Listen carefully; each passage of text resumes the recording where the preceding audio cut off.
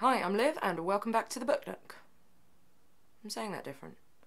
Hi, I'm Liv, and welcome back to the Book Nook. I'm saying it different. So today's video is going to be my August part 1 wrap-up. Now, this morning, just before I started recording, I finished my 100th book of the year! Yay! And let's see if I can see if it's still going on Goodreads when you finish your reading challenge for the year.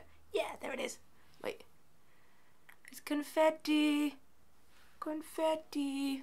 But let's start at the beginning, because I've heard that that's a very good place to start. So the beginning of the month, I wasn't feeling too well. I had a horrible cold. Horrible cold. Don't know why it came out like that. So I wasn't feeling too well, so I took to my chair with a blanket and a stack of graphic novels and just spent some time looking after myself. And the first of those graphic novels was Tom Gould's Moon Cop.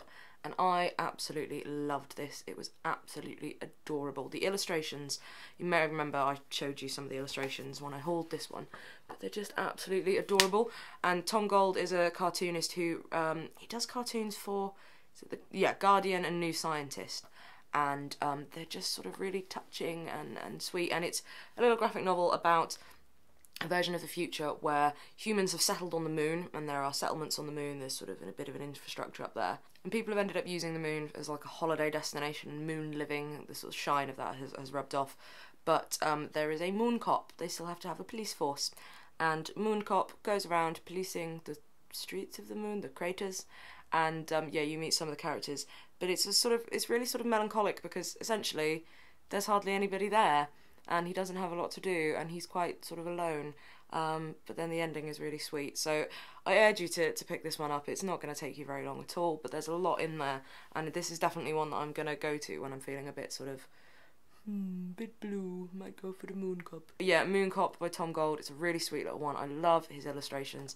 He's always got this right mix of kind of sweet and funny and quite wry and telling as well. So Tom Gould's Moon Cop, I urge you to check out some of Tom Gould's illustrations as well for The Guardian and New Scientist, because you will love them. Speaking of gorgeous illustrations, the next one I read was Moonhead and the Music Machine by Andrew Ray. This is a no-brow graphic novel. Now, I picked this one up on the strength of the illustrations, I'm not going to lie. It seemed like a cool story, but it was the illustrations that really sold it to me. And they are, let's see if I can find some of the full page ones. Of course I'm not going to. You know, things like this. They are really, really gorgeous illustrations, and the sort of drawings of characters and faces are really good as well. So the story is essentially about Joey Moonhead, and he's a total normal kid in every way apart from the fact that he has a moon for a head. So his family has moons for heads. Don't know why. And he is a bit of a dreamer. He doesn't really sort of pay attention in school until he meets Ghost Boy, and he signs up for the talent show to play a music machine, and he invents his own music machine. Now, I really wanted to love this graphic novel, and I didn't dislike it, but it just left me feeling a little bit cold.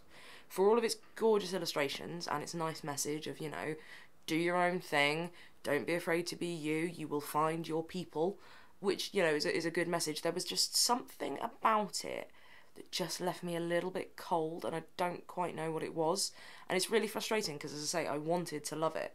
I don't know, there was just something about it that left me a little bit colder than I would have liked.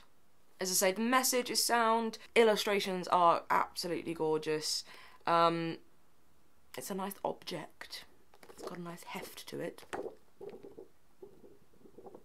But yes, something about it just left me a little bit cold, but I think it is one, you know, worth reading, you know, but yeah, it wasn't 100% sold on this one.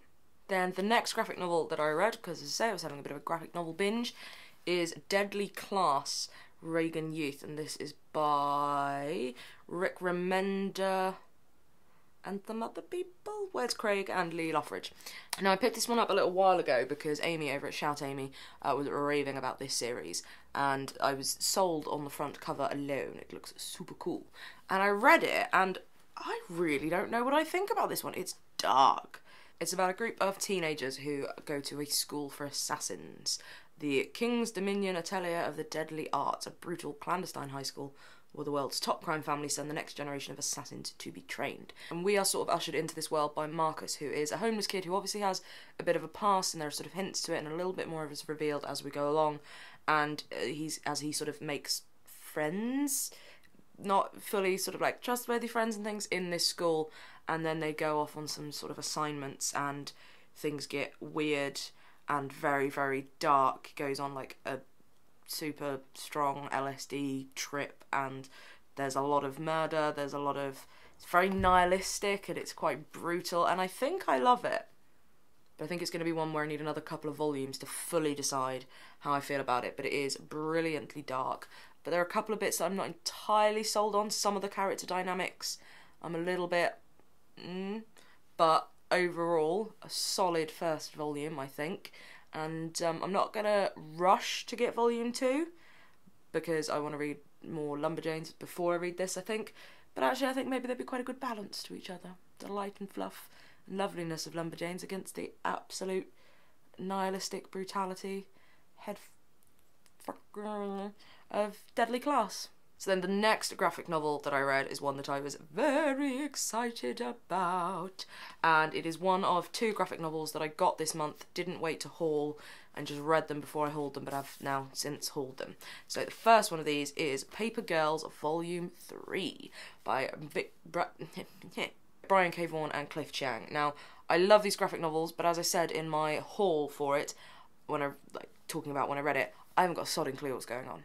I'm so confused with the timey-wimey, wibbly-wobbly stuff, and I should have reread volumes 1 and 2 and then sat and read this. I should have read all 3, you know, taken a couple of hours and sat and read all 3. But I didn't. I dove straight into this one, and yeah, thoroughly confused. I mean, it's bloody brilliant, don't get me wrong.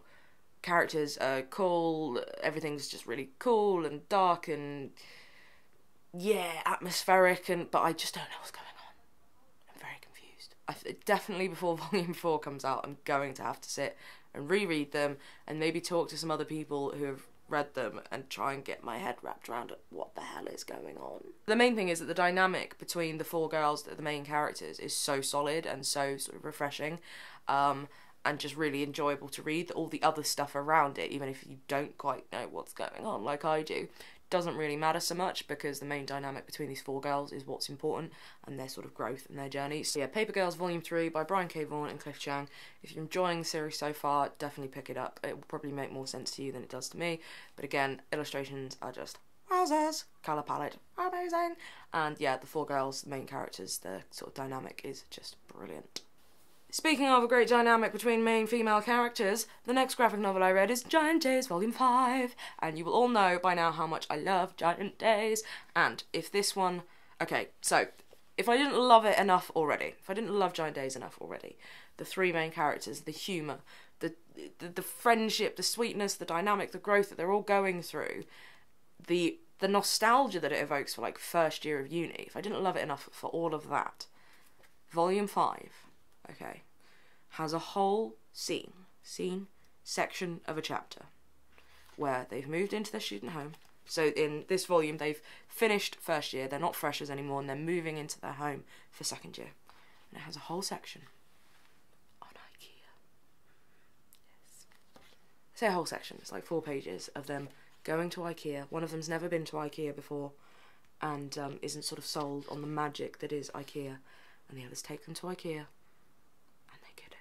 And they do the thing that I think everybody does when you go to IKEA, where you walk around the show homes and you pretend, well, this is my house.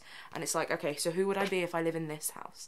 And yeah, just absolutely. And the picture on the back is when Esther realises how much, how amazing IKEA is. So yeah, as if I didn't love it enough, a whole bit on IKEA. I mean, it's the perfect graphic novel for me, really.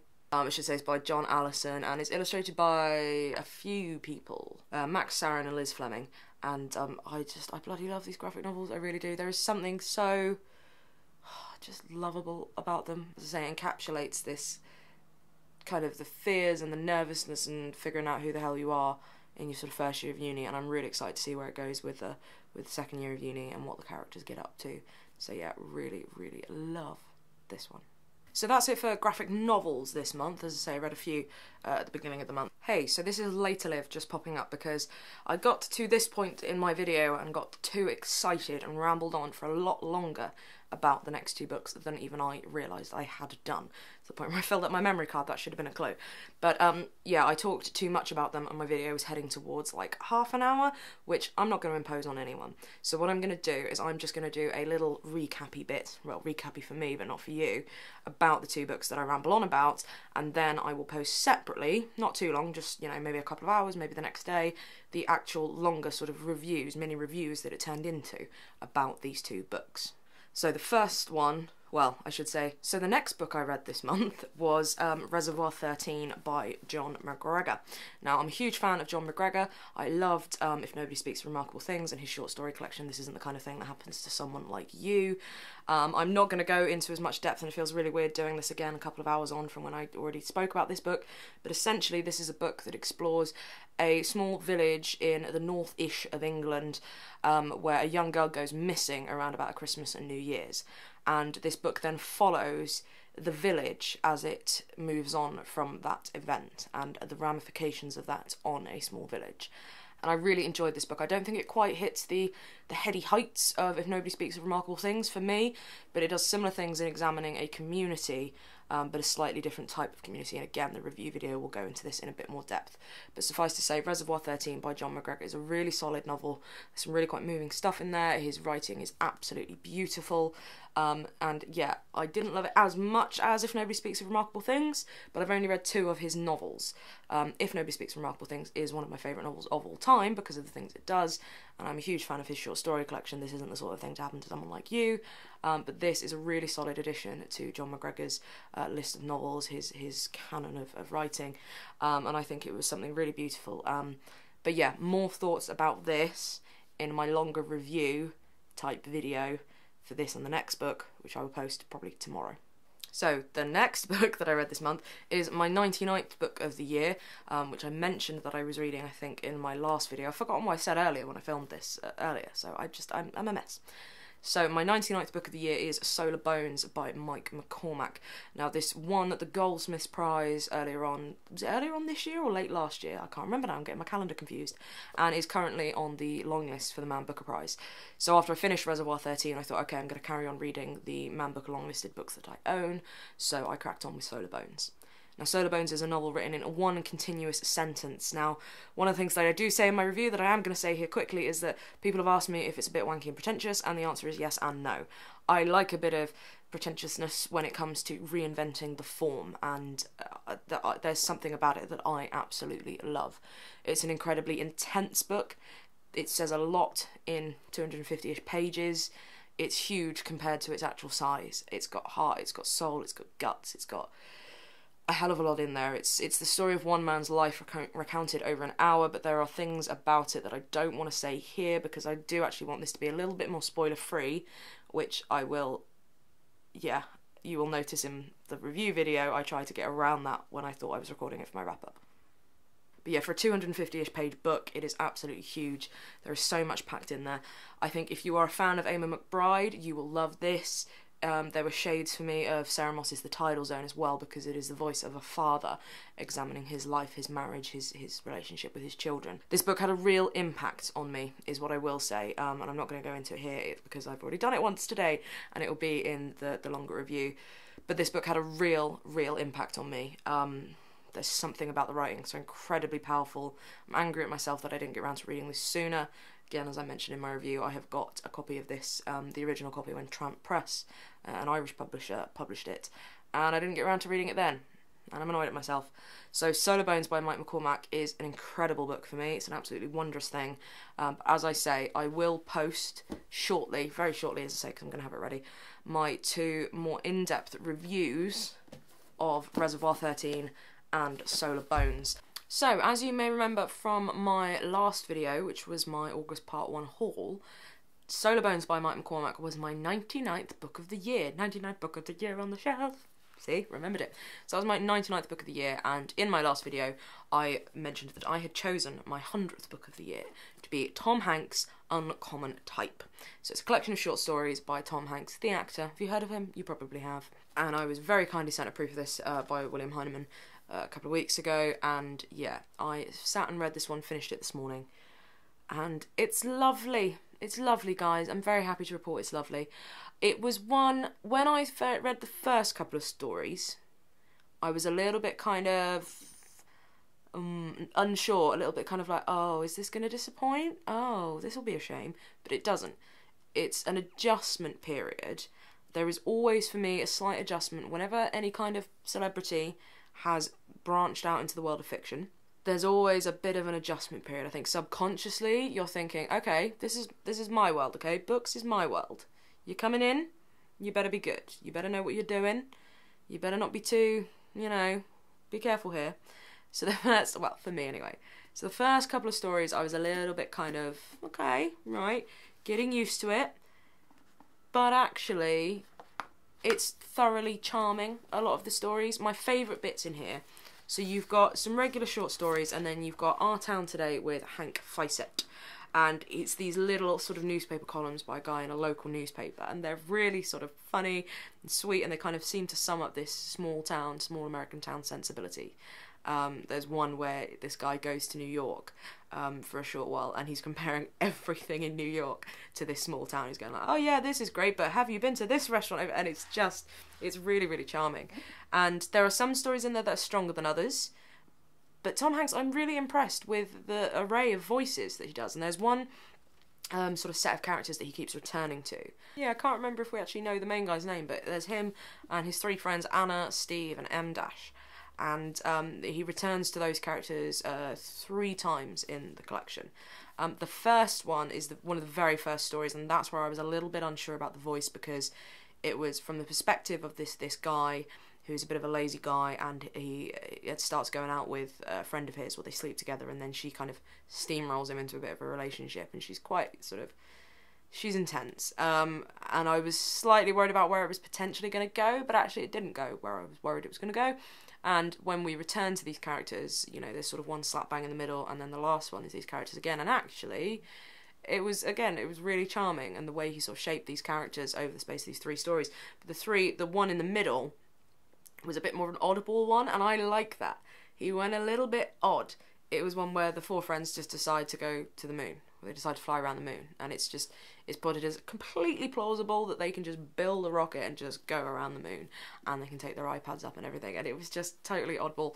There is something about this. There is something of the George Saunders about this, and I didn't expect to be saying that.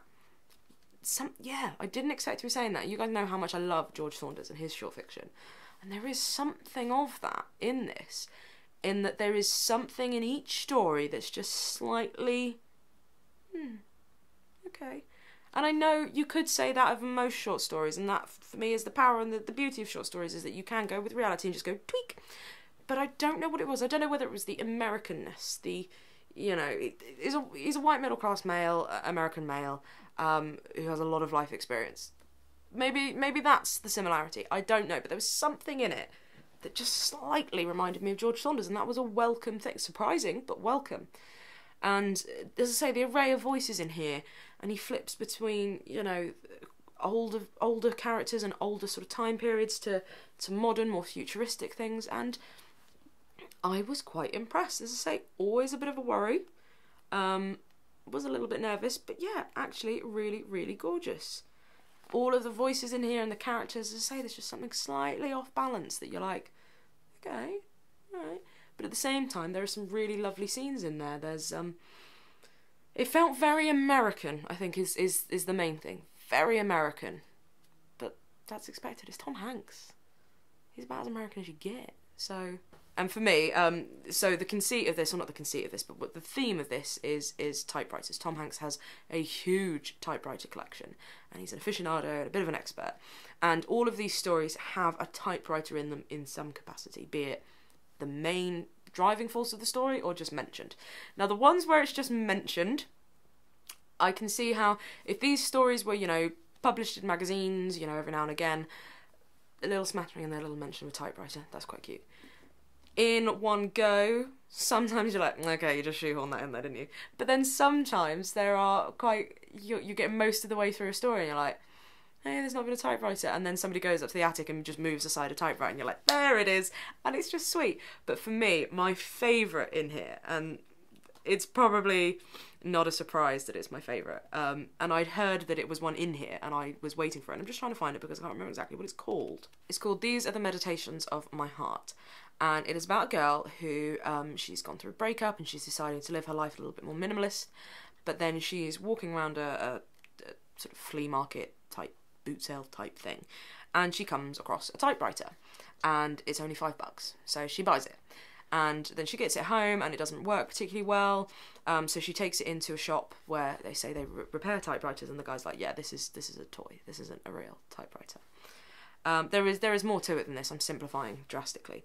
But what I love is, so then this guy has got loads of typewriters on display for sale, you know, proper typewriters, and the knowledge of the typewriters that Tom Hanks has really bleeds through in this one. And you could read it as a guy showing off about how much he knows about typewriters, but it's just so bloody charming. That's Tom Hanks all over, isn't it, really? But he manages to make it sound not horrible. So he's got, he brings down a Remington 7 noiseless, and that's my dream typewriter. Absolute dream. And she tries on that one. And then there's a Royal, a Safari portable. And then for me, the thing that I love the most in that particular story is that the typewriter that she ends up buying is a Hermes 2000 in seafoam green portable, which I have the baby version of. So for me, it was, I'm going to put this down because it's quite heavy. And it stinks. It needs some work. I've cleaned it out, but it smells like poo. Like actual, I think an animal did a doo-doo in there, but I've cleaned it anyway. I have the baby version of that. I've put it on top of the book. I'm going to rescue it. So I have the baby version of the typewriter that she gets in that story in the same colour, and it was just, I was reading it, it's like, I got a Hermes baby, she's got the big, and it was just, yeah, a bit of fangirling over typewriters, because I'm clever. So yeah, that was just a little moment in there that I was like, yay!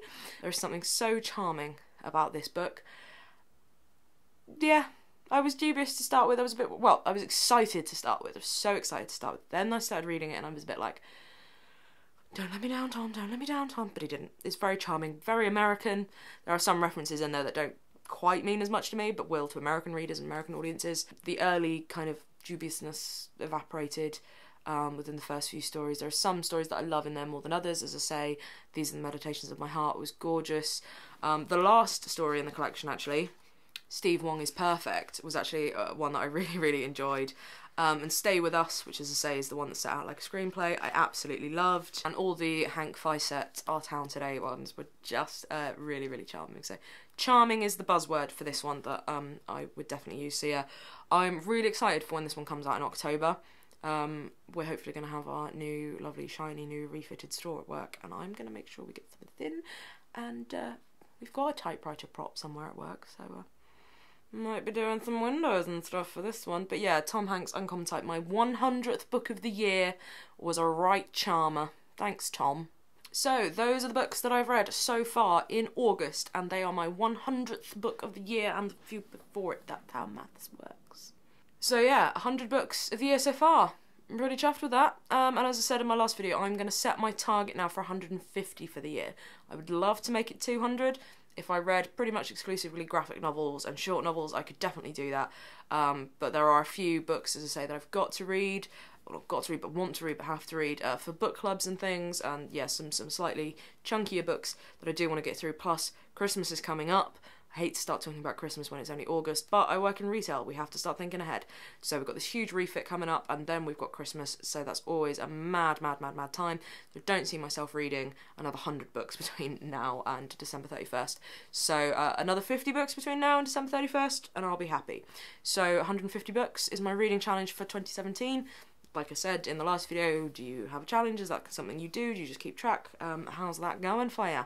So yeah, that is my August wrap-up part 1. Uno. And my 100th book of the year. I don't know how to say 100 in any other language. What? Centurion. Oh, I'm thick. Anyway, 100 of the buggers, I've done them, I've read them this year, and I'm happy with that. So I'm going to go and read some more. What are you reading at the moment? Have you read any of these that I have just read? What here? Are you reading any of the Man Booker long list? Are you enjoying any of them, loving any of them, hating of them? Do you hate literary prizes altogether and want nothing more to do with it and won't read a book should it ever be mentioned on a long list? I don't know. Tell me more about yourself. Yep, tell me about what you're reading. Have a little chat in the comments below, and I will see you in my next video, which I still haven't decided on, but I will be filming on Monday. Bye! Okay, I'm going to do a more normal goodbye now. I don't know what that was. Thanks very much for watching, and I will see you in the next video. Thank you very much. Bye-bye. That wasn't much more normal, was it?